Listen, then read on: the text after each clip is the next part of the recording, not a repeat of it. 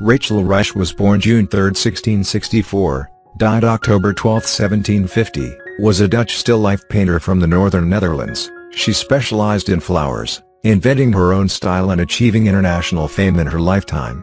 Due to a long and successful career that spanned over 6 decades, she became the best documented woman painter of the Dutch Golden Age. Ruysch had a very good understanding of drawing and the techniques of earlier traditions. This knowledge improved her painting abilities. Stylistically, her artwork, with its playful composition and brilliant colors, was part of the rococo movement. She paid extensive attention to all details in her work. Every petal was created painstakingly with delicate brushwork. The background of Ruysch's paintings are usually dark, which was the fashion for flower painting in the second half of the 17th century. Her asymmetrical compositions with drooping flowers and wild stems created paintings that seemed to possess a great energy about them. In her early work, Ruysch painted a large number of forest floor pictures that feature small animals, reptiles, butterflies, and fungi. She later adopted flower painting as her main concern and continued to paint until her death, thus continuing the 17th century style right down to the middle of the following century.